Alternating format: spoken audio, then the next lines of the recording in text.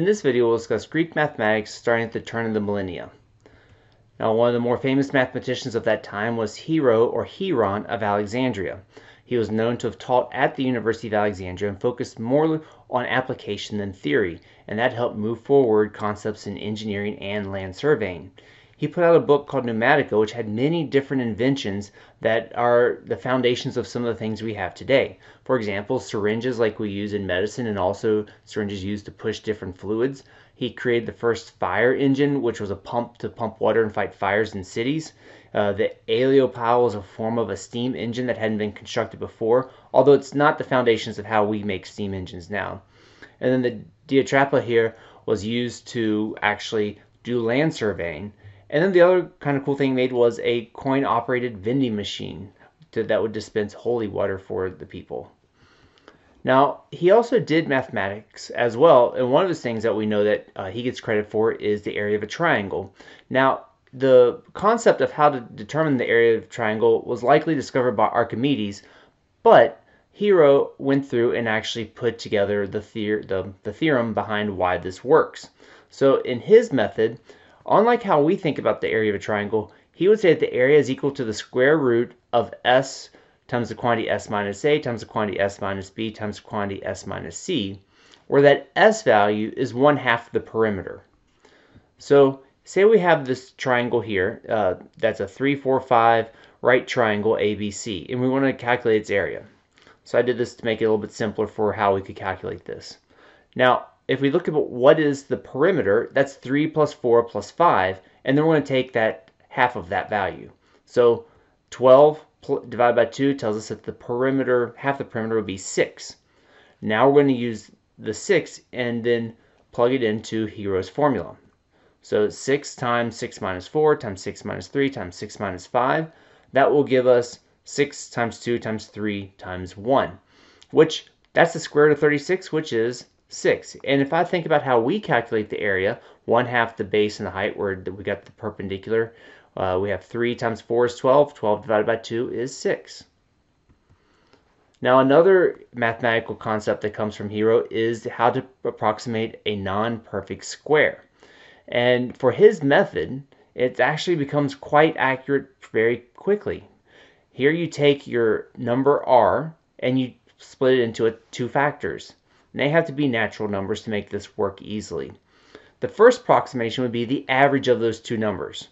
That doesn't get you but so far. But then where Hero made his big jump was the idea that for every iteration thereafter, if I take my previous value, add that to the original number I'm looking at divided by that value, over 2, that will get me closer and closer to my square root approximation. And you can do this over and over and over again. So let's look at the idea of taking the square root of 8 out 3 iterations. Let's start with what is two factors that are natural numbers of 8? Well, let's use 4 times 2. The first iteration is just the average of those two numbers. So the average of 4 plus 2 over 2 would be 3. So 6 divided by 2 is 3. Now we're going to use that value of 3 in the new approximation, and we're going to do it twice. So if I take 3, and then I do 8 divided by 3, and then I'm going to put that all over 2. That becomes 17/6, which is 2, and then 8, and with the repeating 3. Now that is getting much closer to the square root of 8. I'm going to do that a second time using the 17/6 this time, because 17/6 is closer to the answer than 3. So I use the same formula. So 17/6 plus 8 over 17/6 divided by 2 gets me to 577 204ths, which gets me a much, much longer decimal. And if I look at that compared to the approximation on a calculator, I would get 2.8284. I've already gone 4 decimal places, and I'm not that far off on my 5th one, showing how good of a method he could do, and they didn't even have calculators. Now, also at the turn of the century, we have Menelaus, who continued on the works of Hipparchus around the concepts of trigonometry. His 3-book treatise on Spherica provides a lot of the insights into how the Greeks were treating trigonometry at that time. And he focused especially on the idea of the sphere and spherical triangles to start in his first book, just like we think about Euclid and what Euclid did for triangles in the Elements. Then his second book focused primarily on astronomy and propositions in astronomy, whereas the third book then took all sorts of concepts of spherical trigonometry well beyond just the triangle. Also, Claudius Ptolemy is known to have created the Almagest, which was also based off the writings of Hipparchus. And he created 13 books, which is considered the longest scientific text in history, and was the primary work used in astronomy until Copernicus and Kepler, which were well over 1,300 years later. So it was a very, very strong piece of work that was used for over 1,000 years. Within this work of 13 books, we see both astronomy, mathematics, trigonometry. The table of chords was used to help with the astronomy. And then we have spherical astronomy. He was able to look and calculate aspects of the sun, the moon, planets, stars, all sorts of aspects that tied both mathematics to science and actually helped to show how astronomy could be considered a science of that time.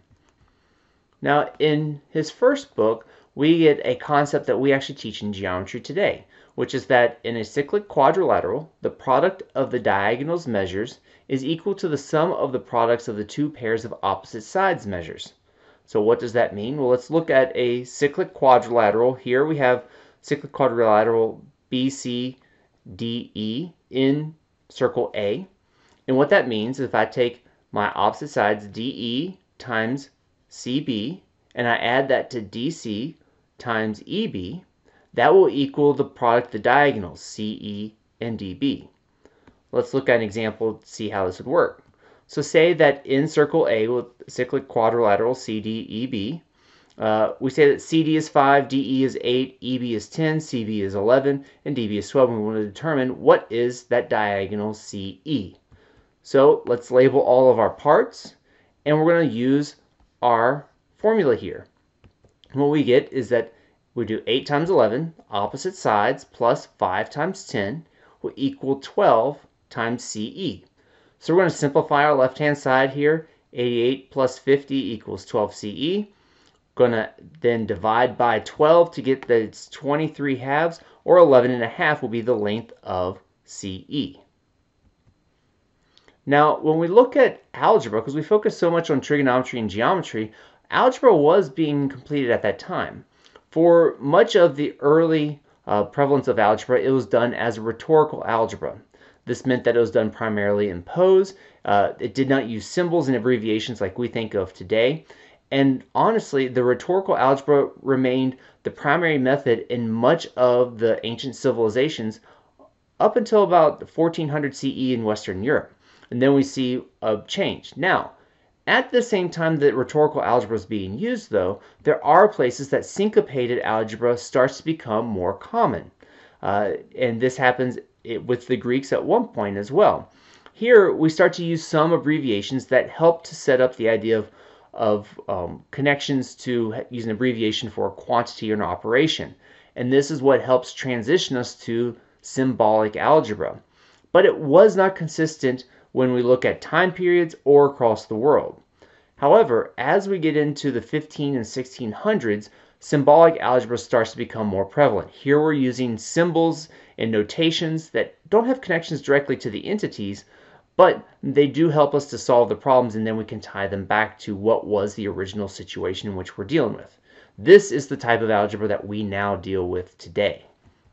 So one of those important figures from the Greeks was Diophantus of Alexandria. He's considered the father of algebra because he helped push the Greeks from that rhetorical algebra into syncopated algebra.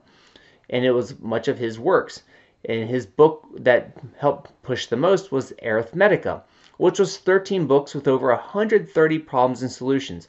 Often they were considered to be problems that could be done with relatively simply in your head because they were focused on first and second degree equations. Pretty much linear and quadratic equations at the time. The answers that he often considered were single solution problems, and that the answers had to be positive rational numbers. That's why nowadays, even though he did not coin this term, Diophantian equations are considered polynomial equations that allow the variables to be integers only. So that takes it even more restrictive than what Diophantus would have allowed. So we don't know as much about Diophantus as we may want, but they're found in the Greek anthology from 600 CE a, a, a measure, an epitaph for his life that talks about how old he was. And it says that here lies Diophantus, the wonder behold. Through art algebraic, the stone tells how old. God gave him his boyhood 1/6 of his life, 1/12 more as youth, while whiskers grew rife. And then yet 1/7 ere marriage begun, in 5 years there began a bouncing new son. Alas, the dear child of master and sage, after attaining half the measure of his father's life, chill fate took him. After consoling his fate by the science of numbers, for 4 years he ended his life. So how old was he? Well, let's think about what we know. We don't know how old Diophantus was, but we think about the parts to it.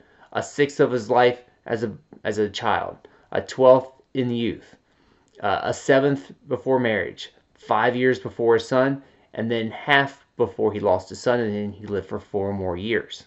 So we have our equation. We can then simplify this. We're going to subtract that over to 1x, and we get 3/28. We're going to multiply both sides by 28/3 to find that Diophantus was 84 years old. So that gets to some of that prose that we would see at the time that he was helping to push through to change that to syncopated algebra. Now, as we get to 300, we see that the reign of the Greeks and their push, 84 years old. Now, as we get to 300, we see that the Greeks and their significant improvements in mathematics and science starts to draw to a close. However, there are still mathematicians and scientists that were trying to push the Greeks forward at this time. For example, Pappus was able to write commentaries on Euclid and Ptolemy's books and put together what was called the mathematical collection, which helped to show what was going on within the existing geometrical works of that time. And that's where we get a lot of our concepts and understanding of what the Greeks could do. Not only did it include improvements and extensions, it also had original propositions, which was important. So he was trying to push them back to focusing on improving their math and science. Additionally, in 400 CE, so about 100 years later, you have Theon and Hypatia in the Neoplatonic school, which is where they continue to focus on their mathematics and science. And Theon helped construct what we consider our modern edition of Euclid's Elements with Hypatia, which allowed us to know what was in those original elements, since there is no original copy of it. Additionally, Proclus constructed many different commentaries, which help us again get back to some of those works that maybe the originals are not there, but we could use and understand what was going on at that time. For example, he created other commentaries on Euclid as well as commentaries on Plato's Republic. Now, Hypatia was the daughter of Theon, and one of her claims to fame is that she is known to be the first female mathematician of record. She also taught at the University of Alexandria and was well renowned for the works that she did. She also wrote commentaries for Diophantus and Ptolemy, and she was just known to be a very strong mathematician and scientist. However, because of her pagan beliefs and the outspokenness of a woman at that time, a group of Christians eventually felt threatened by her, and they took and brutally murdered her. With the fall of Hypatia also came the close of the University of Alexandria, and you start to see the slow regression of the rest of the Greeks when it comes to mathematics and science innovation at that time.